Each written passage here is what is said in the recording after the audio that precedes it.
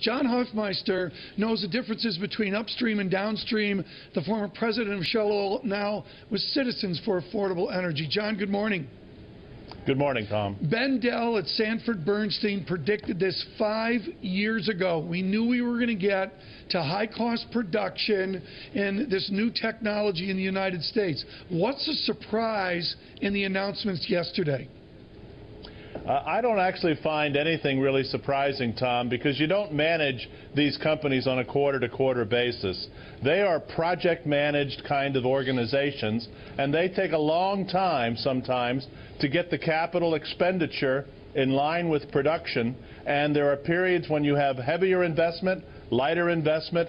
But I've also been predicting that we would be finding this exact kind of difficulty in this time period for a very long time, because when you look at the reservoirs around the world and some of the big plays that are out there, whether it's East Africa, Arctic Circle, you look at Brazil, these plays take a very, very long time, and the industry's not anywhere near ready to produce. Meanwhile, you're relying on old reservoirs that are more and more difficult to get the same output. Right. And with the shale formations, you're dealing with rapid decline rates.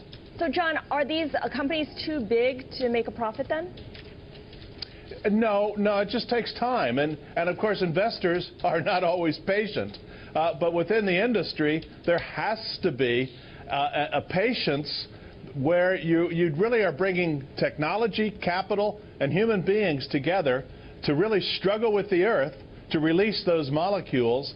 And it's not really a Wall Street dream to be investing in oil companies that struggle against uncertainties that many other companies don't face. Well, John, one of the problems for these companies, and I know Exxon is a good example of this, they've been investing in natural gas. Will that bet ever pay off?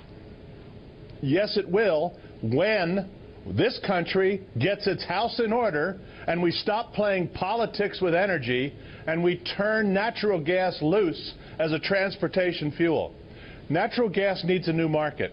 There's no better new market than transportation fuel. LNG export is fine, but the real market for natural gas in this country, number one, it breaks the OPEC hold on price. Number two, it brings more hydrocarbons into the supply chain, and that would raise the price of natural gas and make the XTO acquisition at Exxon very profitable. And the other companies as well. But, John, as an oil guy, I'm confused. Do you want a federal energy policy, or do you want them to get out of the way? Well, it's more complicated than that, isn't it? Always. What we don't need are the day-to-day politics driving energy policy. That's nuts. What we need is a long-term plan. I've argued in my book, Why We Hate the Oil Companies, we've got to get a new governance model for energy, more like a Fed model, where we can set policy over decades, not over election cycles. And when you have election cycle-driven federal policy, whether it's the RIN problem we have with biofuels, whether it's the lack of access in the 5-year plan that the Obama administration's put forward, you really screw up an energy industry badly. And that's what the politicians do.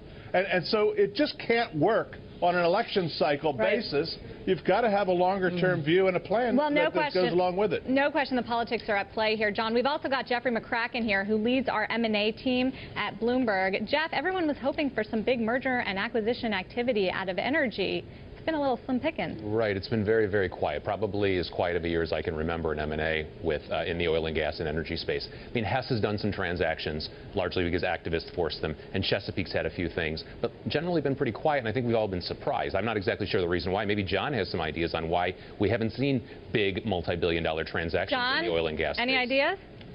Well, I don't think it's a good bet. I think the big guys are so big that if you really become even larger, it's even more difficult to manage. There has been some acquisition activity in the equipment business. For example, disclosure, I was on the Lufkin board, and Lufkin was acquired by GE. So in the services and equipment business, there has been a bit of M&A.